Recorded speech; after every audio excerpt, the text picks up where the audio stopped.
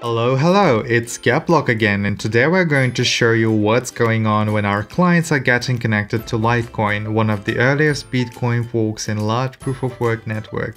Although Litecoin doesn't support smart contracts, its node is very popular for analytical services, trading bots, charts, dashboards, cross-chain dexes, and so on.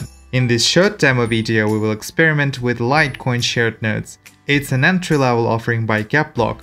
Your services are using the same node with other clients.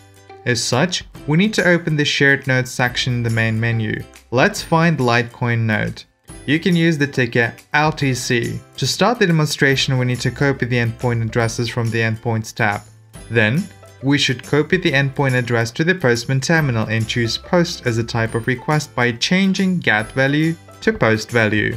Once this is done, go to the headers tab and set the parameters of our connection. First, let's input X API key as a type of our key. To set the value properly, we need to have our unique API key. It has the number of account assigned by GetBlock mechanisms. To do so, we need to get back to our GetBlock account and open your API settings segment. We copy API data from the black field and paste them into the corresponding string of headers. Once API data is filled, we need to set other inputs for our request in the body tab.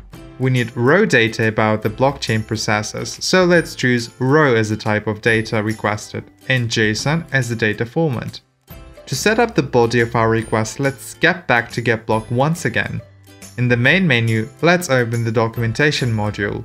Then please find the drop-down menu available node methods in the left section of the menu and find the Litecoin point and choose GetBlock hash command. What does this mean?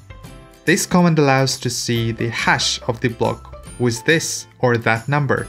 In blockchain, hashes are used to secure the integrity of block mining process. As such, we need to copy the last 7 strings of the request, the part that starts after the words data row, and paste it into the request field. Right now, just one little thing separates us from sending the request to the Litecoin blockchain. We need to know the number of blocks we're seeking for a hash of.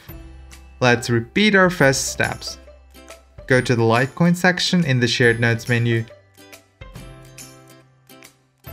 Then please copy the height value in the blockchains. The number of last block added is called block height. Then let's copy this number to param string and send the request blue button in the upper right to the blockchain. And that's it. The hash is demonstrated in the result string. We're good to go. We just reached the Litecoin blockchain with our GetBlock API key and extracted crucial raw data. Have a great day and stay tuned for more updates from us.